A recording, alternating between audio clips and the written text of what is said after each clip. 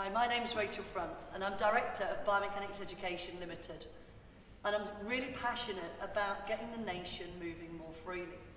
So this short video clip is to teach you how to test your pelvis to understand if you possibly have some dysfunction. Now this is common, not normal, but very common because we spend our days sitting at a desk. So this really simple test I'm going to take you through will also tell us whether you need to do an exercise, which I'm also going to take you through. So first of all, sitting comfortably on a seat where your legs are sort of level with the floor, parallel with the floor. If you cross one ankle over the opposite knee and try and stay nice and level through the hips, make sure the ankle bone is just outside the thigh, and you have a gauge of how high the knee is off the floor. Now what we're going to look at is symmetry from one side to the other. So the comparison to that leg on that side is going to be the other side.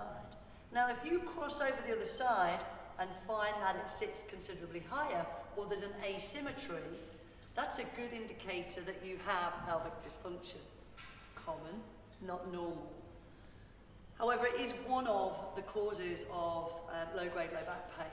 So what we're hoping to do here, by identifying it before a problem occurs, is reduce our risk of getting low back pain. So, really simple, sit nice and level, gauge how high the knee is off the floor, check with the other side. If it sits higher, you've got an asymmetry, then it's a good indicator the higher side, there's something going on in there. It's not allowing the pelvis to move as freely. I'm now going to take you through the exercise, which is called the 4-sign. So the 4-sign test and the 4-sign exercise, again, because you're going to get in the same position and the legs are in the shape of the 4. Now this release technique it's like a muscle energy technique, and it's the opposite to stretching, which is very commonly used to improve ranges. However, in my experience and in our experience as biomechanics coaches, more often than not, people are held in wrong positions by muscle spasm. Now you may have no pain from this muscle spasm, but you could get a positive test result or an asymmetrical test result on the 4-sign test. So the exercise is real simple. Cross the leg over, and then when you think about this movement, we're going to add resistance so that you don't actually move. It's called an isometric muscle contraction. So the muscles we use when we rotate the leg up into the hand, down into the opposite leg, the rotators, are held statically in a contraction. Now we only give 20% effort, and then we hold for 20 seconds, and then when you've done that, you take the leg down, and we repeat. So you let the leg drop, hands on top, and then effectively you lift the knee, pressing into the hand, but make sure you're getting that rotation rather than just lifting the knee. 20% effort, hold for 20 seconds. Now more often than not, it's the 20% idea that most people struggle with. So what I want you to think about is imagine the hardest contraction you can give, halved and then halved again. That's about what 20% is.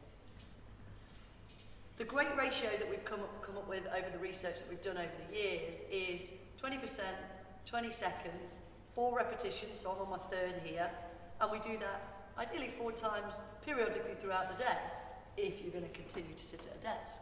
So this actually could be quite an easy one for you to do while sitting at your desk, maybe continuing on the phone, don't tell the boss.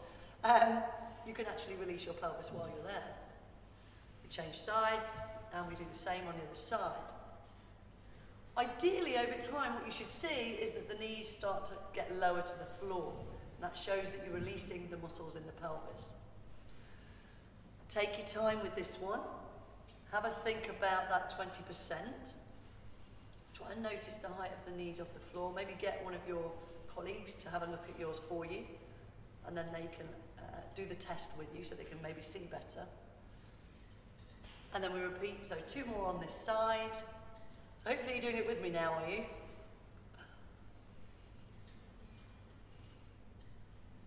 And then again, I'm going a little bit quick just here for the demonstration purposes. And ideally we start to get a more level pelvis. Now this alone has the side effect of reducing low-grade aches and pains. If your pelvic dysfunction is causing that low back pain, it can help. However, we do strongly recommend that you go and see a practitioner who can assess you fully before undertaking any kind of exercise. So if you'd like to know any more, call me Rachel 07976 933 113, or you can email me Rachel at biomechanicseducation.com. Let me know how you get on, I'd be interested to hear.